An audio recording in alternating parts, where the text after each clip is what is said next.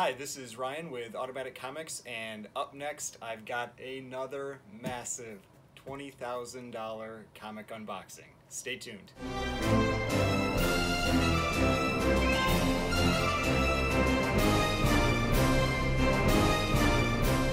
Alright, so before we get started, please remember to hit that like button and hit the subscribe button if you'd like to see more content like this.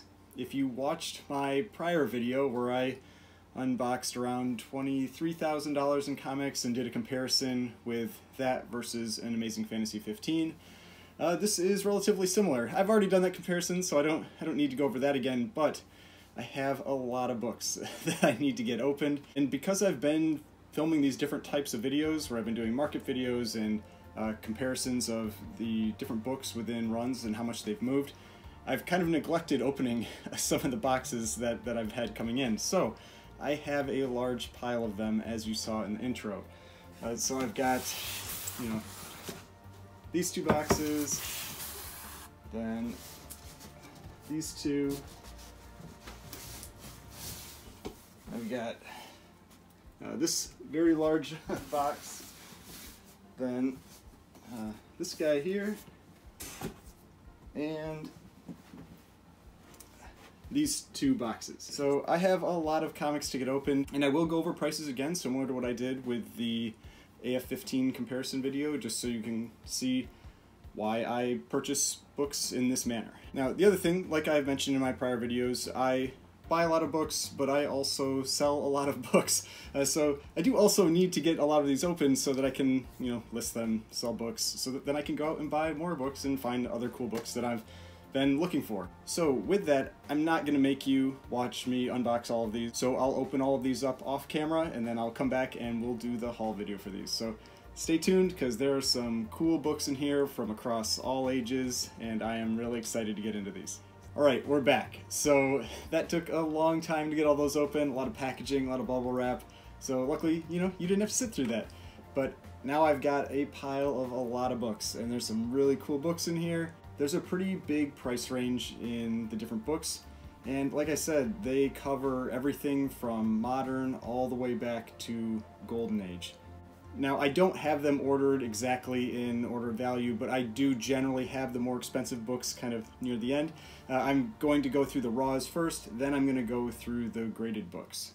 There are about 35 raw books, and there are 20 slabs. So let's get into this. Alright, now the first set of books. These ones, this was a lot that I picked up, and I picked them up specifically for one book.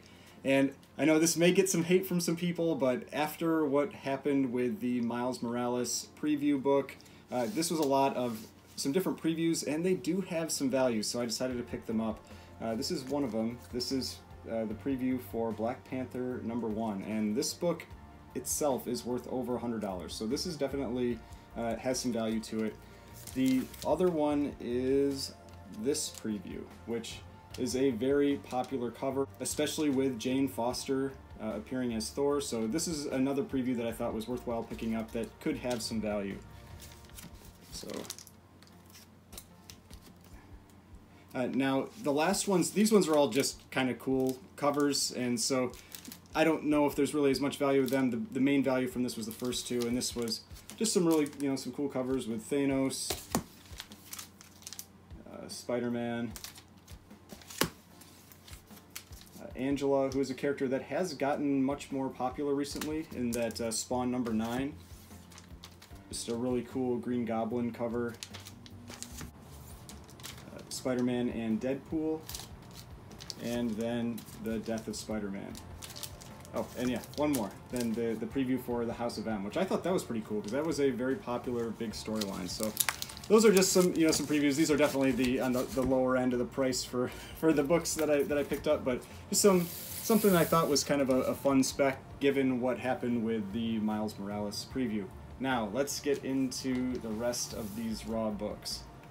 The first one here is from the Golden Age. This is Attack #5. I just thought this was a pretty cool war cover. It's in lower grade, but still, nice colors, pretty violent cover. It's not World War II, so that they don't tend to have as much value, but still a good cover. The next one is a Golden Age crime cover. and this is All True Crime, number 28.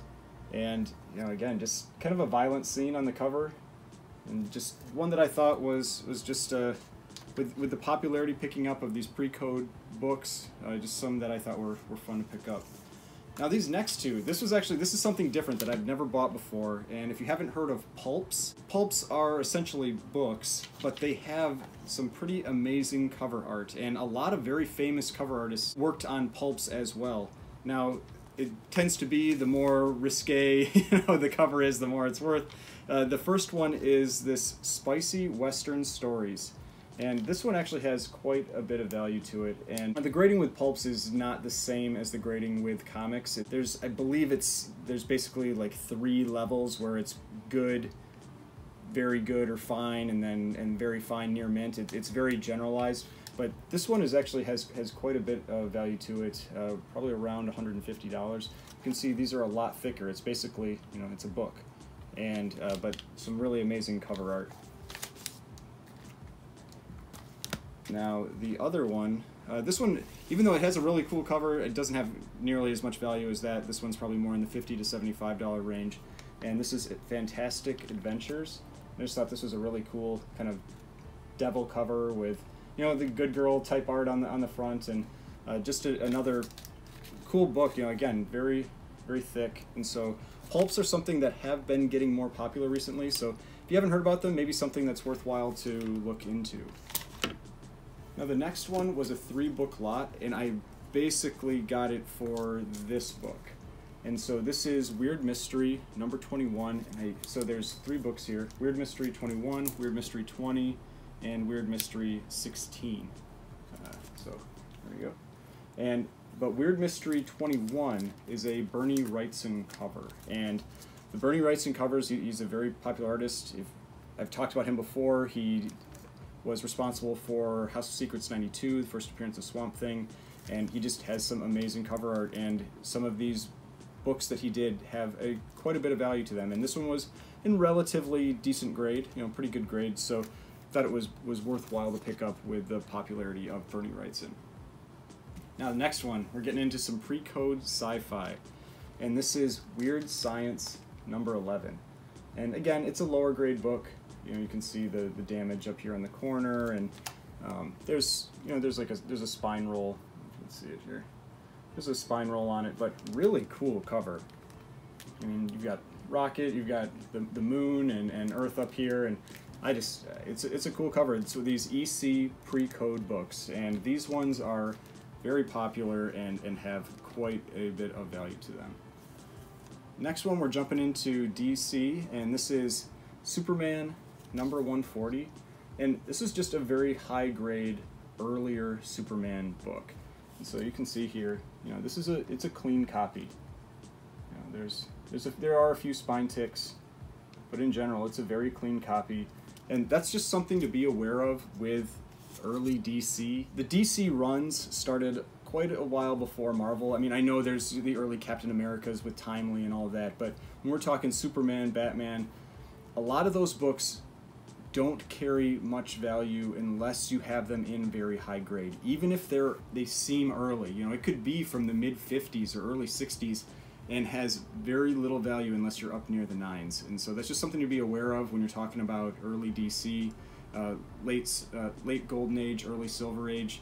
Those books, you really need to find them in high grade if they're going to have any real value to them. There's just not a lot of value money-wise, for sales, that kind of thing in those books. But that one is a nice copy. This one is Flash number 126. Again, just another nice grade for an early Silver Age book. There's a little, fold on the corner down there, but in general, a very clean copy, probably around a 7.5, something like that. This next one, now we're going pretty early in the Golden Age with this book, and this is World's Finest number 10.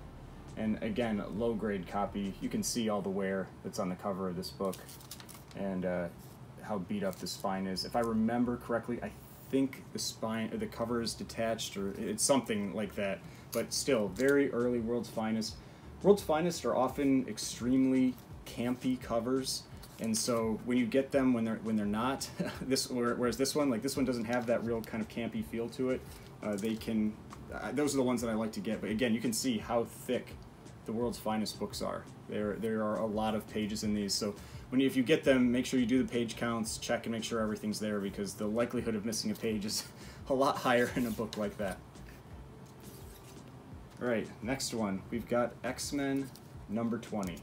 And nothing really overly key or significant with X-Men number 20, but this is, again, it's a nice grade for this book. You can see it's a clean copy, even with the the Mylar making it look even nicer. But it's a clean copy, probably somewhere in the 7.5 range. And X-Men is just so hot right now that any early Silver Age X-Men is worthwhile to get, and especially if they're in higher grade. Now, some of these books, like that one where it's not really a major key or anything, you do want them to be in pretty high grade to have any real value to the book. Right, next one. This is Secret Origins number 1. Again, just a earlier Silver Age book, and it's a nice copy. I think this one was somewhere around a 7, something like that, and just a nice bright cover, cool book. And it's always good to get number 1s. Number 1s are never bad. Again, this is a very, let's see here, this is a very thick book. And something to be aware of with this one, there is a second print with this book.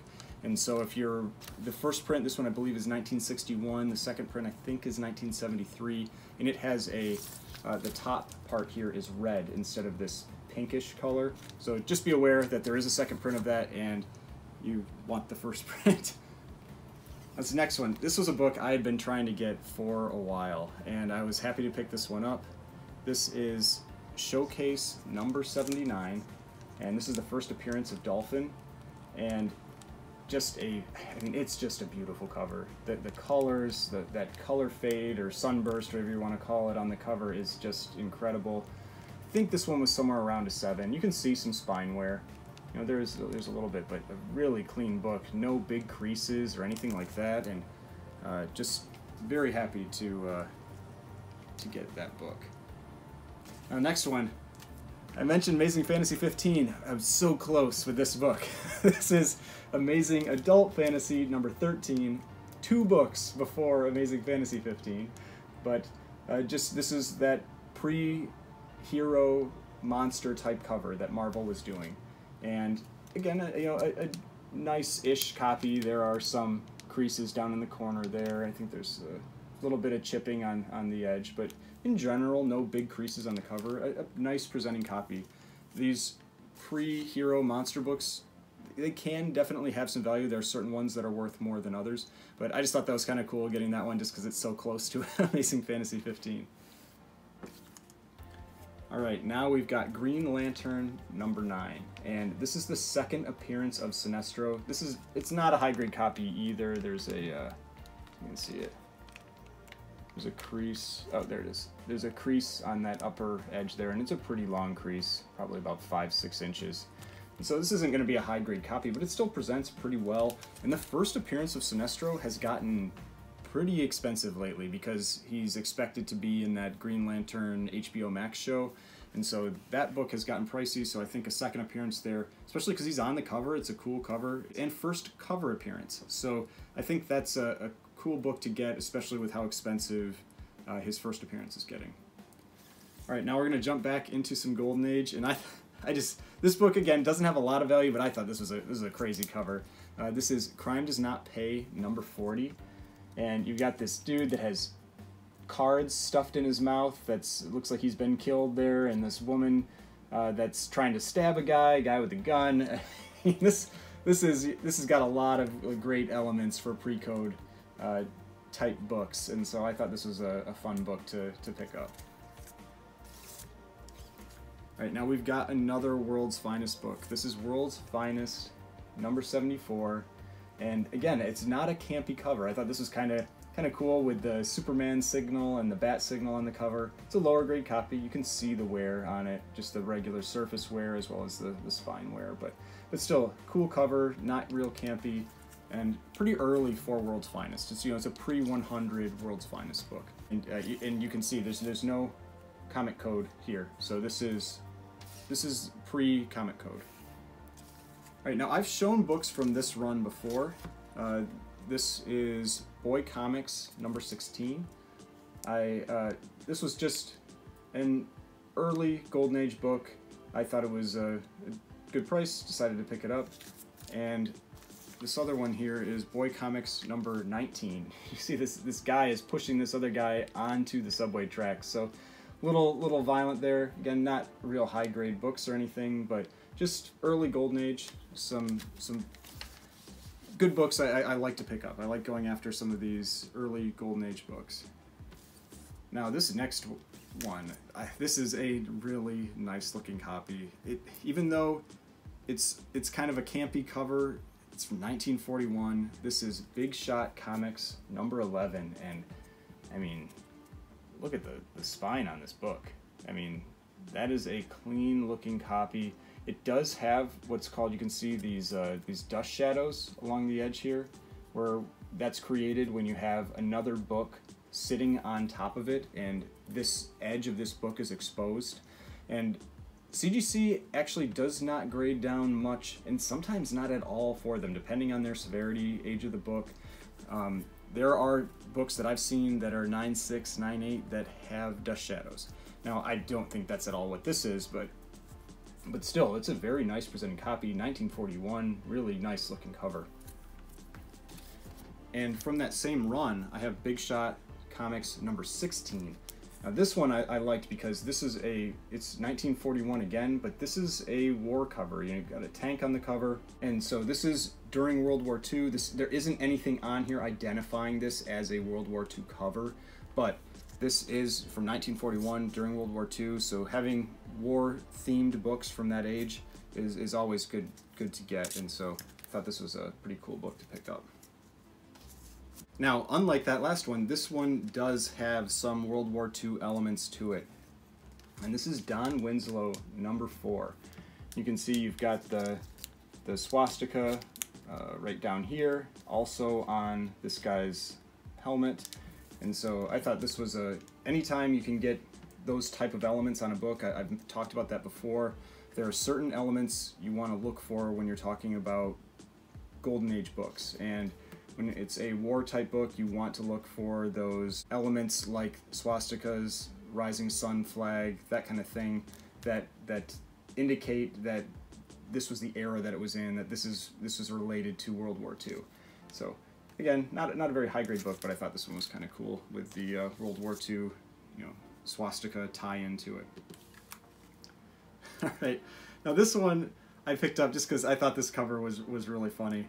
This is Torchy number 3, and you got this guy that just got married, and he is whistling at Torchy as she walks down the road, and his wife doesn't look very happy with him. So I thought this was just a great cover. It was just, I thought, a fun book to pick up.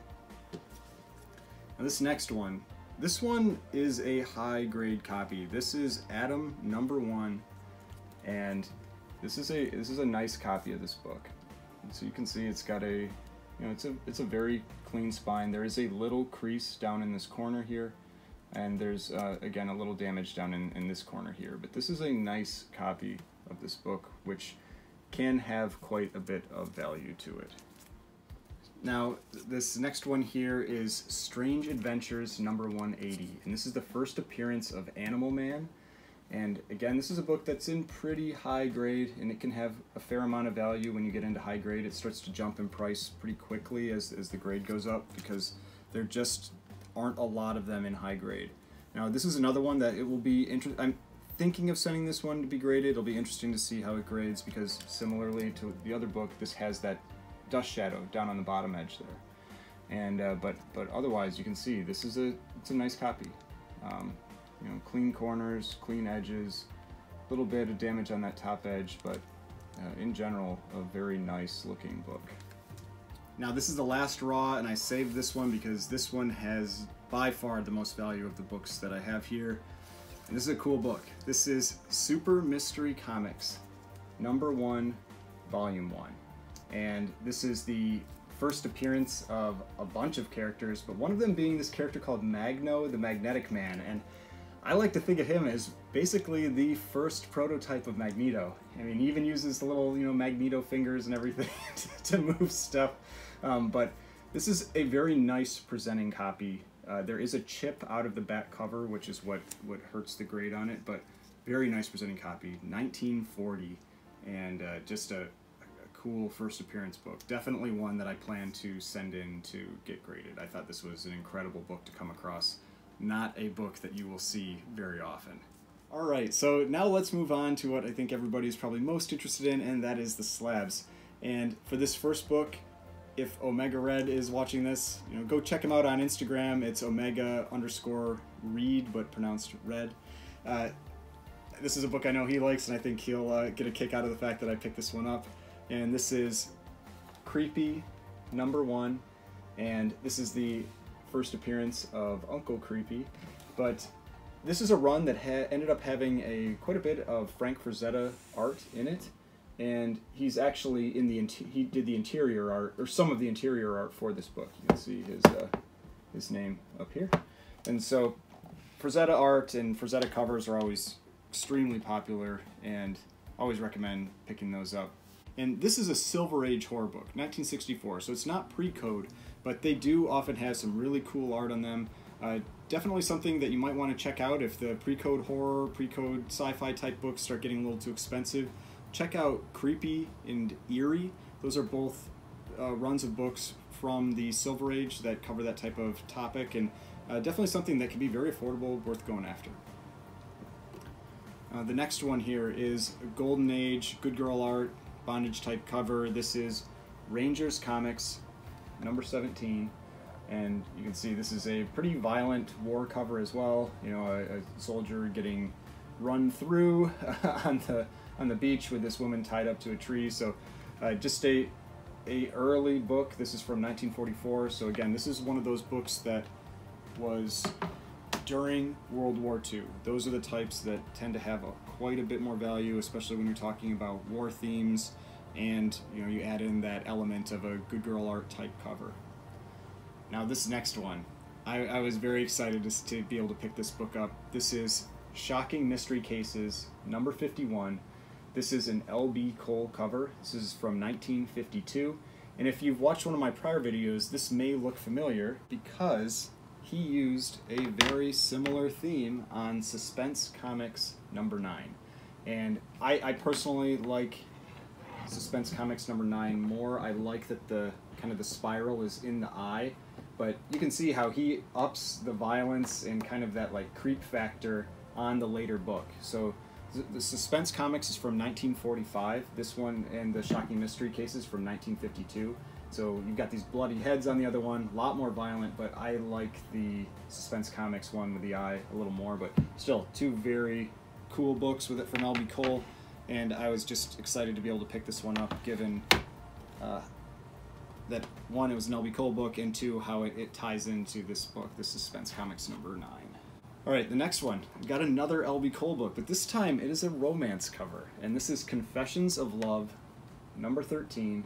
This is from 1952, and so L.B. Cole, he did more than just pre-code horror, sci-fi, that kind of stuff. He also did quite a few of these romance-type covers, and it still has his very traditional style, these bright, contrasting colors, and just another book I thought was cool to pick up. I always like trying to get L.B. Cole books when I get a chance to. I just think he's one of the best cover artists to pick up for the Golden Age. Alright, so we're all the way back in the Golden Age. Now we're going to jump up into modern, into 1989. This is Caliber Presents #1. I've shown a copy of this in the past. I had an 8.5 that I've sold previously. This is a 9.2, and this is the first appearance of the Crow, and there he is on the back. So the back cover is a lot better than the front cover of this book. So the reason this one is important is because, like I said, first appearance of the Crow. It doesn't have as much value as Crow #1, but still a pretty valuable book because of that first appearance. It's also got, pretty violent front cover, but the main thing is that first appearance of the Crow and that back cover. Alright, the next one, going to the Bronze Age, we've got Amazing Spider-Man #124. This is the first appearance of Man-Wolf. It's in a nice grade, a 9.0 with white pages, and just a character that there's the potential that this character will show up as Marvel moves into more horror-type themes. And so just a book that's been getting a little heat behind it, and so I thought it was a good book to pick up. And it's never a bad thing to go for Spider-Man keys. Spider-Man keys are always going to have value, always popular. He is the most popular character out there, so never a bad thing to pick up Spider-Man books. Alright, now I've got another Rangers comics. This one's from 1947, and this cover is just awesome. So we've got a shark on the cover, guy with a knife that's stabbing it. You've got the good girl art, headlights type cover, and down on the bottom here you even have a skull. And so there are a lot of great elements on this cover. I've talked about that in the past, about Golden Age books, the types of things you often want to look for those books, because there's so many of them out there. And so the ones that will often be more collectible will have things like sharks on them, an octopus, the good girl art type covers, the skulls are always a big deal, and so I thought this had a lot of those elements, was a really cool book to get. Now, I've shown this book as well in the past. This is a lower grade copy though. This is Marvel Premiere, number 15. This is the first appearance of Iron Fist. This is another book that has been getting much more expensive recently. There's speculation that Iron Fist is going to be coming potentially to an MCU show with Power Man. And so this book has been getting much more expensive, as well as Hero for Hire number 1, which is the first appearance of Luke Cage, who is Power Man. And so these books in any grade, they used to be pretty cheap down in this grade, but they're getting more and more expensive. So recommend trying to pick up copies of this book if you can. Alright, another pre-code horror book. This cover is pretty awesome. This is 1952, and this is Tales from the Crypt, number 28. It's a low grade, you know, it's a 1.8, but I mean, this is a messed up cover. You've got this guy that's been buried alive. I don't know if he's gonna be able to punch his way out like in Kill Bill, but he looks like he's in a little bit of trouble. Now this book, it's a 1.8 for a reason. Now it presents relatively well here, but there is a lot of water damage to this book. And so even though clearly you can see that this book has not been pressed, and this is what I'm talking about when you see that. You see all that waviness, all those little wrinkles, everything like that. This book hasn't been pressed. It's got a big spine roll. So when I say spine roll, I mean you can see the pages here with the back cover. And so you can see that here with the spine, where the staples aren't on the edge. And so this book would benefit from a press, but would it actually improve the grade? Probably not. Just that amount of water damage and everything, I mean, I don't see this book getting any higher grade. It just might present better if it had a press. But pre-code horror, especially these EC titles, Tales from the Crypt, always are worthwhile to pick up, especially ones like that.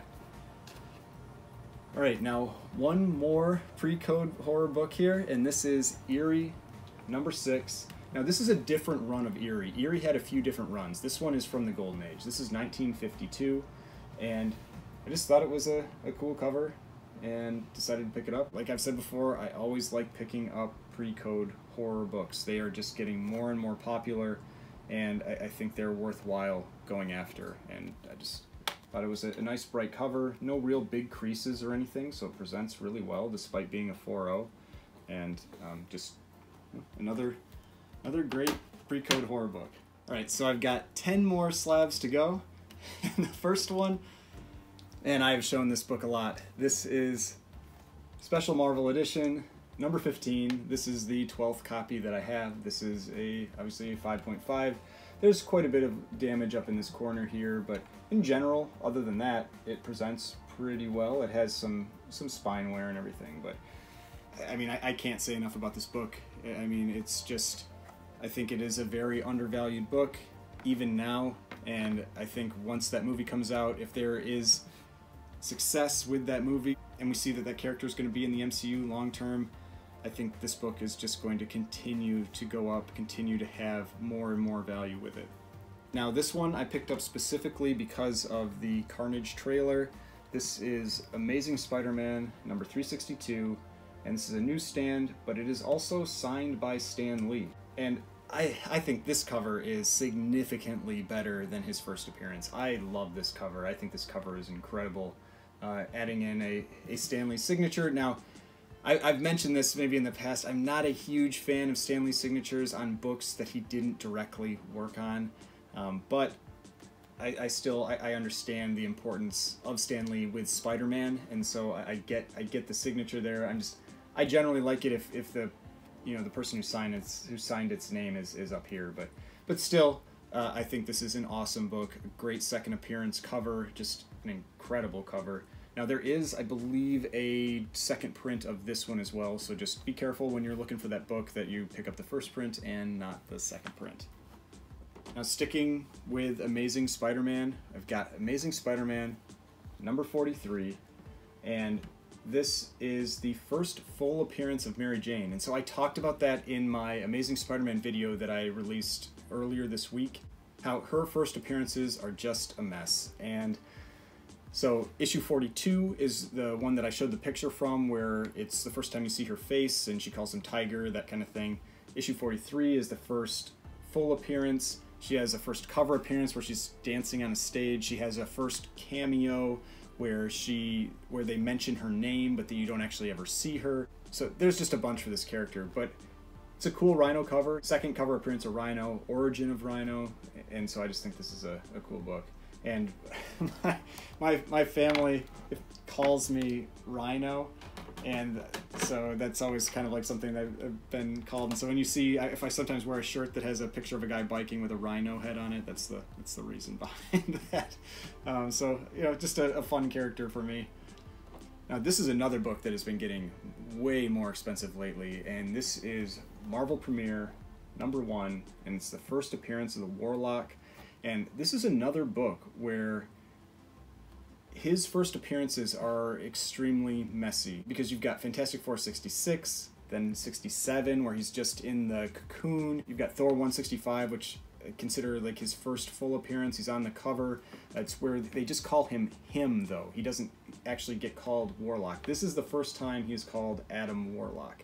And so this is another great one to pick up. There's also Strange Tales 178, I believe it's 178, which is the first appearance of the Magus, which is like the evil version of him. And so there's just all kinds of first appearances for this character, but this one, I think the biggest two first appearances for this character are this book, Marvel Premiere number 1, and Thor 165. If I was going after any books for him, it would be those two. The Strange Tales book might be another one in case they ever decide to go down that storyline with Marvel with the Magus, because that's a pretty big storyline with Marvel, so that's another good one to potentially pick up. Now I've got another pre-code horror book, another Tales from the Crypt. This is Tales from the Crypt number 23 from 1951, and just another creepy, cool cover. Again, low-grade book, a 2.0, slightly brittle pages, but still, just great looking cover. Again, it's another book that it could maybe benefit from a cleaning and a pressing, but you need to be very careful when you have a book that has brittle page designations or slightly brittle. Now, the thing with CGC and the designations of those brittle pages, all it takes is a little bit of the interior pages to be brittle to get that designation. And so it could be that there's just some small part of the interior that is brittle, and so getting it pressed and cleaned isn't going to damage the book further. But if there is extensive brittleness to those pages, you could end up detaching the cover or something, making it significantly worse than it is. So you just want to be careful when there are those brittle page designations. All right, now this next book, this one is pretty cool. This is Zoot Comics number 9. This is Jack Kamen and Matt Baker art, and this has that element I was talking about. You've got this octopus down in the corner here grabbing onto Rula, the jungle goddess.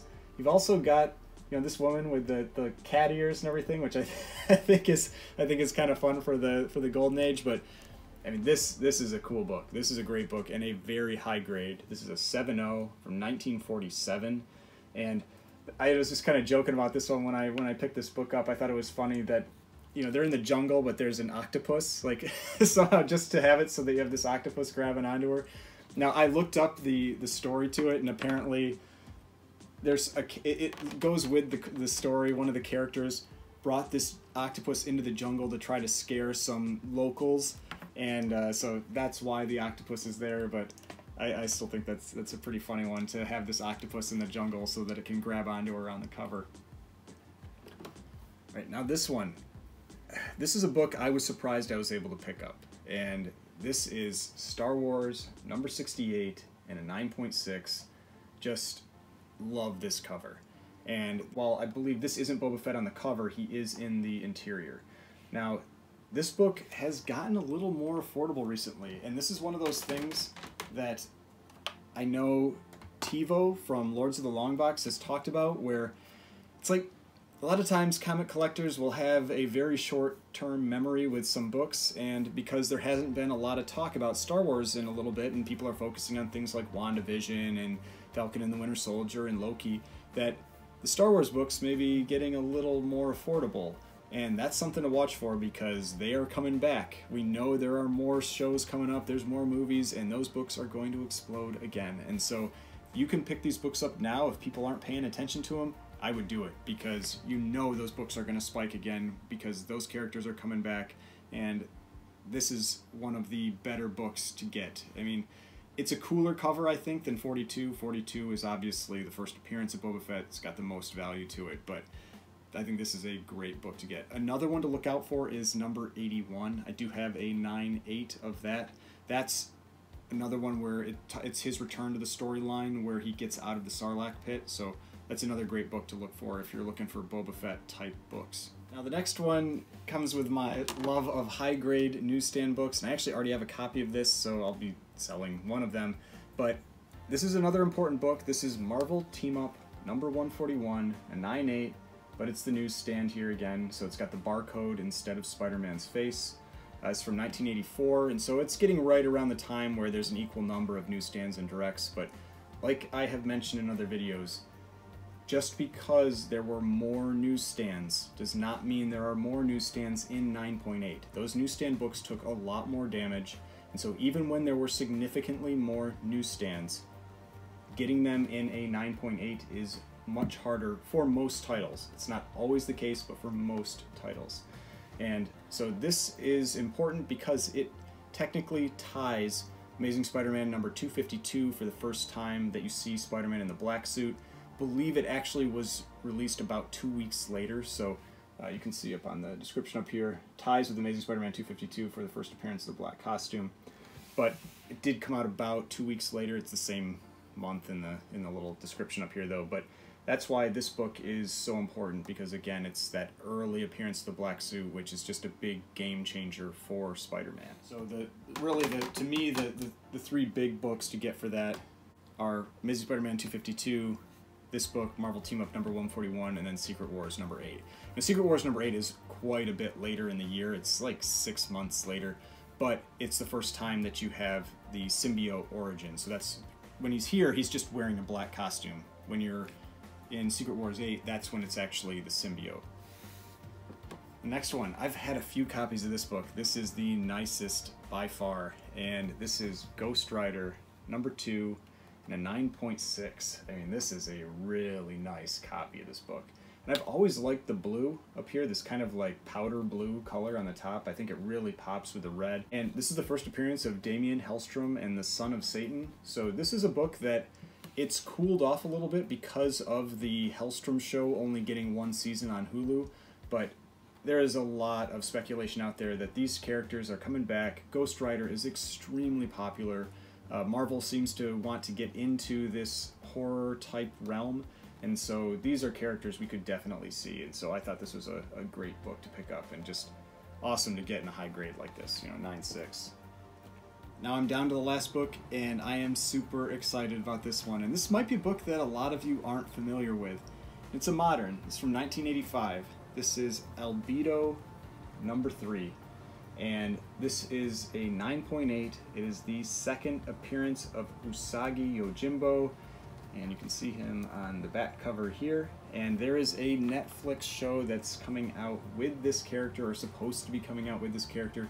It is an extremely popular character, and his first appearance has been going for a ton of money.